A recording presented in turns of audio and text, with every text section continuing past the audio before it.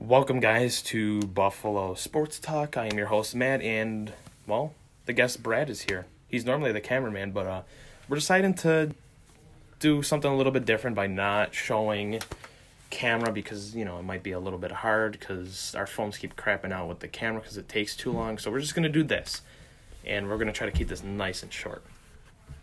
So you want to say hi, Brad? Hi. That was kind of weird. Yeah. So, yesterday's game, we're just going to go over this real quick. I predicted the Vancouver Canucks to win 5-3, I predicted Senators to win 5-3, and the Canucks won 7-1. Suter gets his first career hat trick, and he leads the Canucks to victory. And for tonight's game, Pittsburgh takes on Boston in Boston for the first time this year, the first of 8 matchups between these two, and this one starts at 7 o'clock Eastern Time. The Bruins are 3-1-1, and the Penguins are 4-2-0 on the season. I predict the Bruins to win 3-2 in an overtime. And Brad, you tell him your pick. I'm thinking Pittsburgh 4-2. All right, and the Buffalo Sabres host the New York Rangers today, and I'll let Brad take this one. Yeah, we haven't been looking too good this season, but I have a feeling we're gonna do pretty well this game tonight. So first of 8 between these two. Rangers don't have Lundqvist because he was traded in the offseason to the Capitals. Mm-hmm. But the problem is, Sabres have only beaten the Rangers 11 times in the past 10 years. So, they have a pretty good record on us. We did win the last matchup, though, 3-2. And since then, we've gained a lot of offensive firepower, being Taylor Hall and Eric Stahl, and there's no reason at all we should lose this game. Yeah, I'm taking Sabres 5-2. I'm saying Sabres like a complete blowout, like the Vancouver game, 7-1. Nice. And Philadelphia Flyers are traveling to New Jersey for the night to take on the Devils. Devils are looking sharp this season. A 3-1-1 record, 7 points in only 5 games. Jack Hughes is a major reason why they're doing good this season. Hughes has 7 points in 5 games. So he has the same amount of points in games that the Devils have in a whole. 3 goals, 4 assists, and if he keeps this up and Mackenzie Blackwood stays sharp in net, I see the Devils winning this game. But much like how the Flyers shut down the Sabres offense, I would not be surprised if the Flyers defense can also shut down Hughes and the Devils and end up taking this game. So I think Devils win this one 4-1, and what would you think? I'm going to go Devils 3-1. All right, and New York Islanders take on Washington Capitals in the nation's capital, and I'll let Bradley take this one too. So here we go. All right. The Islanders taking on the Capitals in Washington. Washington is currently leading the Eastern Division with 3-0-3, beating the Sabres all 3 of those times. They may have beat the Sabres, but the Islanders are really no joke this season. Seaman Varlamov emerging as one of the league's best, and with Ovechkin out due to COVID, that's going to be a major part this season, is COVID. And their best offensive player is out due to it. I think we can look at the end of the season, I think we're going to be able to look at the player list, and I have a feeling a lot of them are going to be out due to COVID. Yeah, and this might change teams' entire season. They could lose one game because their player's out to COVID, and it could just change their entire game. So, I don't think they could really stop this guy's monster goaltending season right now. He posted back-to-back shutouts in his first 2 games of the season, unless TJ Oshie and Nicholas Backstrom can step up and rip the biscuit between the pipes. Because if they could do that, I think Capitals have a good chance of winning this, but I'm going with the Islanders, handing them their first regulation loss this season.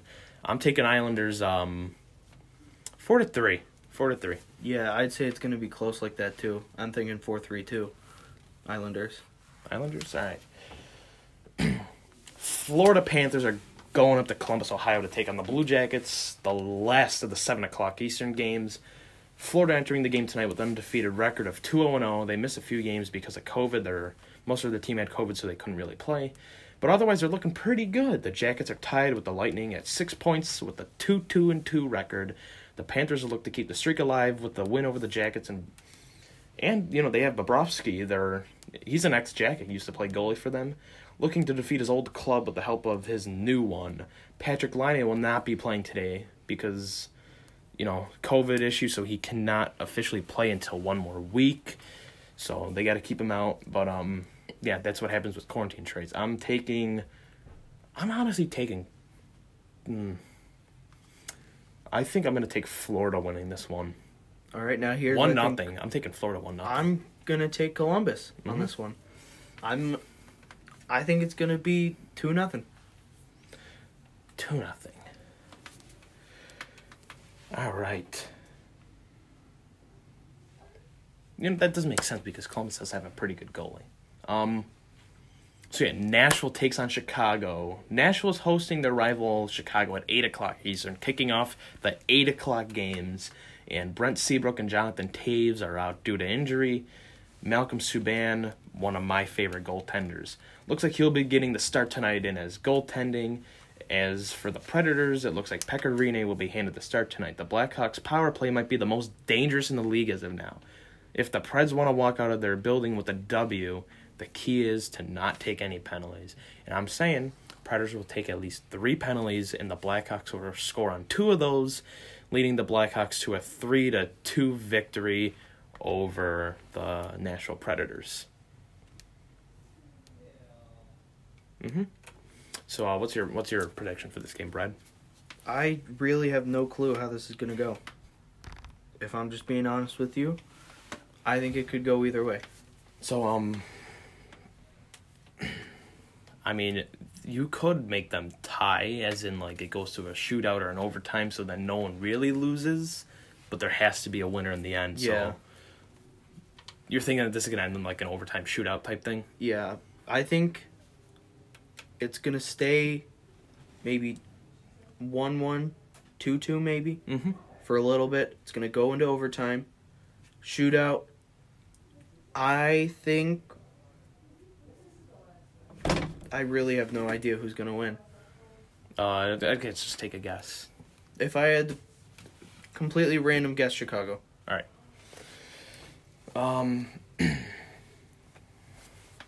So the Winnipeg Jets are hosting the Edmonton Oilers tonight, and I will let you take this one. Yeah, so we got Winnipeg in... No. The Oilers are in Winnipeg today. So... if Winnipeg wants to win any games, this is the one they want to win. With an injured Mike Smith and a backup goalie in net for the Oilers, it looks like the Jets have an easy win, but if they want to win, they're going to have to capitalize on the opportunities and not take any chances. The Oilers team will eat you up offensively if you make any mistakes due to the power line of McDavid, Hopkins, and Puljujarvi. Yeah, and...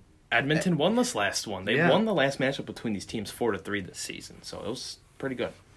And my prediction is Winnipeg wins this one 4-3. Yeah, I'm thinking Winnipeg's going to take advantage of the injuries and the backup. I think they're going to win 4-3 too.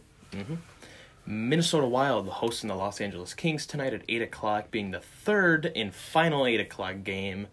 The top three are Kopitar, Iafallo, and Kempe will be a challenge for Minnesota Wild if their defense cannot contain them. But I wouldn't worry since the last meeting between these teams ended in a victory for Minnesota 4-3 in overtime. Since then, Kopitar has emerged as one of the best playmakers in the league as of right now, scoring 1 goal and a whopping 9 assists. Now, I wouldn't worry just yet if I were a Wild fan because you have a goaltender with the name Kaapo Kähkönen, one of the best young goaltenders in the NHL. This game will take more than 60 to decide. I'm saying it's going to an OT. Kings will emerge the victors of this game 3-2.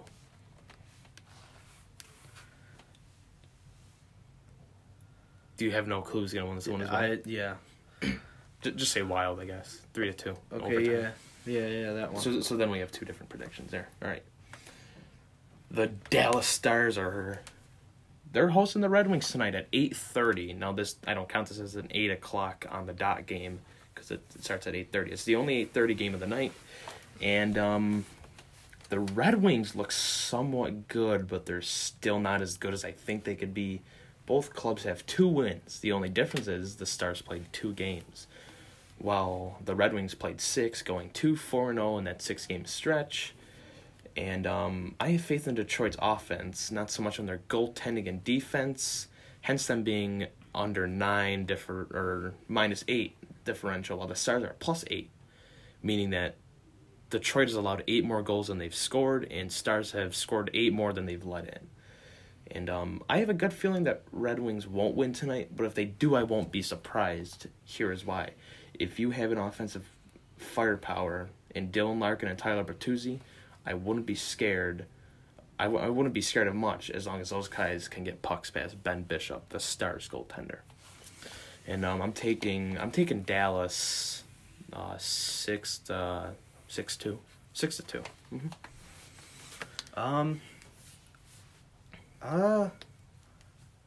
Yeah, I'm gonna take the Stars on this one. I'm thinking 4-3. 4-3. All right. Overtime or shootout or anything? Just regulation. All right. Yep. They're gonna hold it out. And St. Louis Blues are going to the Sin City, looking to deal the Knights their second loss of the season. The 56-game season, that is. And St. Louis hasn't gotten off to the start that we expected, but it isn't something we shouldn't worry about, being 3-2-1 with 7 points. You know, that it isn't all that bad, considering the Tampa Bay Lightning actually started off last in the division last year, and they went on to go win the Stanley Cup. And the Blues actually did that before, too. They were the worst in the league entering January. They won the Cup that year because they barely lost any games from January to April. The beginning of April, that is like the first week, because there's not much in April. But actually, their power plays are the things I worry the most. Blues power play is terrible, scoring 5.6% of the time. That's actually pretty bad. And actually, they're only ranked 30th out of 31, so somebody has a worse power play than that, which is just mind-boggling. Vegas is 10%, and they're actually ranked 26th, which kind of surprises me. However, Vegas averages 3 goals a game while only allowing 3 goals a game. Well, they average 3.17, so they can't be that even. The Blues average 2.83 goals a game while allowing 3.67. That's something I would worry about. I would figure Jordan Bennington would be better for the Blues, but maybe he's not. And yeah, honestly, I expect Knights to win this one. It's gonna be a close one. I'm taking Knights 2-0. By close, I mean Knights have looked good all night, but so have the Blues. But the Blues just couldn't get anything past Robin Lehner, so it's close because it's not like a blowout, but it's not. Yeah. So what's your prediction on this game? I'm gonna go with the Knights also, but I don't think it's gonna be close. I think it's gonna be like 5-1 maybe 5-0 shutout. That's reasonable because honestly, if this Blues team cannot get it going on offense, they're gonna have a really tough time. Toronto is going to Calgary for the first game of 9 o'clock, or actually no, the second 9 o'clock game. My bad, I forgot to say St. Louis and Golden Knights are the first 9 o'clock game this season. Toronto with a 5-2-0 record, which surprises me because they're looking really good, are taking on the 2-1-1 Flames. The Leafs definitely have the advantage. They have the advantage in this one with a really great goalie and a really great offensive talent. I don't have anything else to say this one, but the Leafs will win this one. Sorry, Calgary fans, but Toronto is just too damn good. Toronto's going to win this one. I think, 5-0? 5-0 because this Toronto team is looking pretty badass right now. I'm liking this Toronto team. What's your prediction for this one? Yeah, I'm thinking Toronto. But I think it's gonna be. I think it's gonna be like, I don't know, 3-2 maybe. So a bit closer than my prediction. Yeah. All right. And you get to do the Sharks, my friend. All right, so Sharks are heading all the way out to Colorado this game. They're power walking their way to Colorado. Yeah, they're power walking all the way up to Colorado. How far is that? It's a long power San walk. Jose to Colorado. That's not that far. Yeah, it is. California to Denver. Denver's like middle of the country, so California's like, well, yeah, I guess for a walk it is, but a drive that's maybe like 10 hours, 12 hours tops. Yeah. Not Well, that bad. okay, either way, they're heading up to Colorado. Both teams are 3-3-0, so this should be an interesting one. I'm going to give the edge to the Sharks this game, only, just purely because they don't have any injuries or any illnesses. I'm saying Sharks are going to win 2-1 overtime shootout. It's honestly like a 51% chance that the Sharks will win and a 49% chance the Avalanche will win. I'm not going to give it 50-50 because I got to give an edge to one team. I can't be like, oh, this is a 50-50 game. One team has to win, overtime or not. I'm saying Sharks 3-2 in overtime. And, let's go even further. Brent Burns is going to get this game-winning goal. I'm calling it. He's going to get the game-winning goal. But, yeah, and would you like to do the final game of the night, the Coyotes-Ducks?